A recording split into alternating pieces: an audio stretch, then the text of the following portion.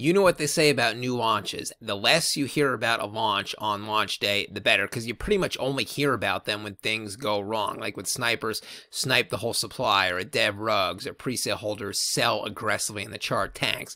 But on the contrary, when a launch is super smooth, and then snipers are kept out, and presale holders are all holding pretty much, and the chart is slowly ticking up, it just doesn't make the news. And that is thankfully exactly what has happened with Monkey Shit Inu's very smooth launch this morning. Here is the chart, looking pretty good, very good, as you can tell, 3.5 million market cap. So you may or may not remember, they raised a very impressive 520 ETH in a long 2-week pre-sale on GemPad. That's about 1.7 or 1.8 million dollars. So that is exactly the opening market cap that it started at. Then it had a very small 10 to 15% dip, and since then it has just been off to the races, higher highs, higher lows every single day. I don't know, guys, if you're waiting for a dip or a pullback to get into this thing, it's not guaranteed that that's going to happen. I don't think it is, frankly. Maybe tomorrow, July 4th, is a holiday. You might get some flat price action. You might be able to, buy a dip in there. But otherwise, I do not think we're ever going to be talking about this project again at market cap levels even remotely close to this low, $3.5 million. More about it. So it's on Ethereum, not base chain, not Solana. Ethereum, near perfect 94 to 99 DEX T-score, 3% buy tax, 3% sell tax. It does go to good things like the marketing wallets. 587 holders. That's mostly the pre-sale holders plus a few people that aped in this morning. Good liquidity, 24-hour volume, $430,000. And if you look here, you got a lot of pretty big buys. You got a $4,000 buy there, a $1,500 buy, $3,000 buy. There was a $19,000 buy like an hour ago. So slippage does not appear to be a problem, and mini whales are entering. Additionally, the project is listed, it's trading on Uniswap and Bitmart. They got listed on Bitmart during the pre-sale phase. A very good job with the team. They get shit done fast. Additionally, some foreshadowing of future exchanges. If you go to the Monkey Shit Twitter page, you click on following, it appears that they are following a MEXC listing agent. Might be talking to MEXC, maybe, maybe not. We shall see, because if you scroll down here, they are following a Bitmart listing agent. Now, they're on Bitmart. Additionally, I mentioned the project is on Ethereum, which I like. I like Ethereum because the devs, the traders, the holders, everyone just holds their projects for much longer, and they only stick with 1 or 2 projects. I don't like Solana because it's just too GD. The Solana influencers ape multiple different coins every day. They ape dozens of coins every week, so their followers are going to do the same thing, and that creates a whole culture on Solana where people rotate in and out of positions fast. A project needs to stick around a while for the team to get in sync with each other and with the community. That's when you make money. That's when you have gains. That is what Ethereum is as a whole. That is what Pablo Crow is. That is what the followers, they have that mentality too. They stick with projects for a while. That's why I am bullish on this one. Additionally, let's look at the holder count. And before we go there, a lot of other people are bullish for that same reason. Some people, this guy, all the winners, he's saying Monkey Shit Inu will kickstart the Ethereum meme bull run. So people are aiming high. Now let's look at the token distribution just to make sure the snipers were kept out, nothing shady, and this looks great.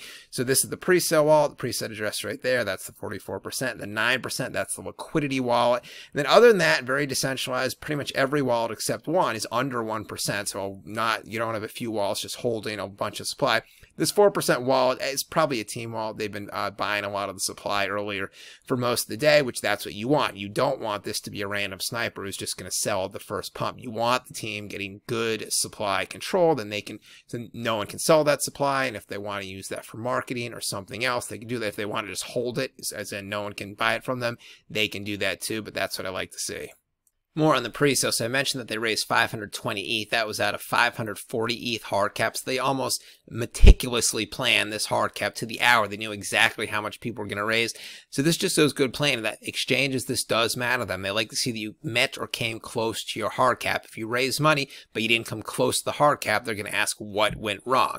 So this kind of checks another box right there. Additionally, look at the minimum buy was 0.1 ETH, but the average person put in almost 1 ETH, 0.93 ETH. That's about $3,000. So you have a lot of serious investors, a lot of mini whales. The mini whales tend to be better traders. They hold for longer as opposed to pre-sales that have an average buy $300. Those people are just going to quickly rotate out and ruin the chart.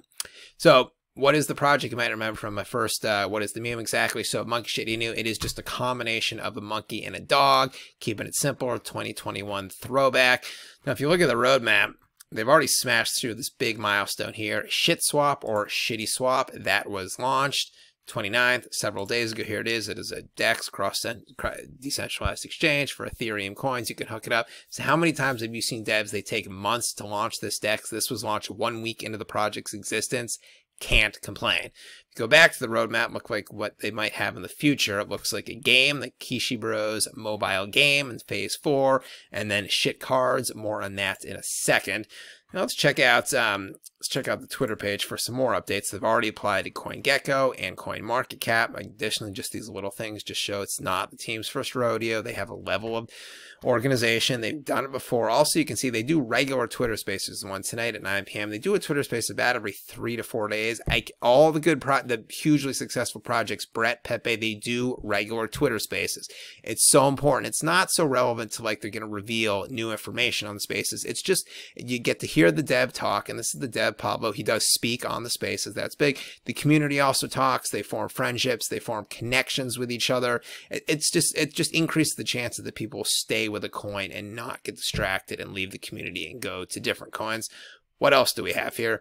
In 30 days, they will be launching, since this is the shit cards thing I mentioned, it will be a payment card.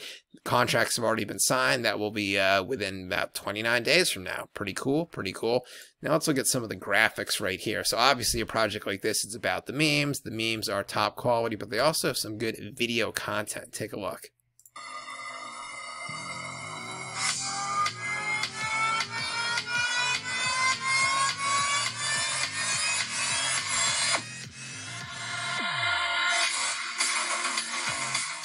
Pretty cool. Check out this one.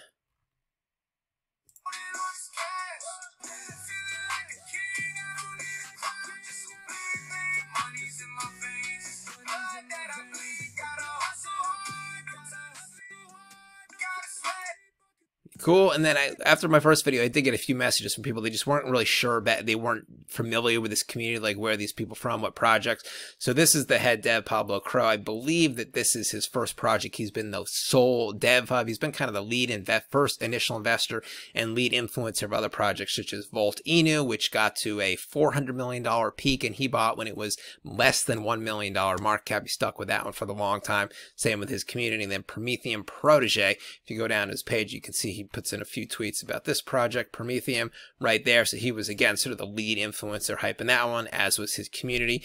They did a near identical 350 ETH raise on Gempad. This project did 520, so you can kind of compare them.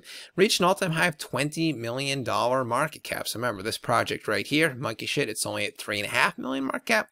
Might be a good time to get in right now. And that's it for Monkey Shit Inu. So obviously, guys, as usual, always do your own due diligence and always diversify your portfolio as well. But this one, clearly, it checks all the boxes for me. I'm super bullish. I plan on covering this project much more. I'm very excited to see where it goes. I think that this is a great medium to long-term hold for your portfolio. If you like it, it could be, buy it, and then if you want to shill it aggressively, it's good for that. Or if you just want to buy the coin and be a little more hands-off, check in with the Twitter once or twice a week, but not quite be as hands-on as other coins. That's how much faith I have in this team. Good for either purpose. Anyways, drop a comment down below, guys. Love hearing from you. Hit the like and subscribe button already. If you haven't already, be back later with a new video. BenCrypto signing out. Catch you later.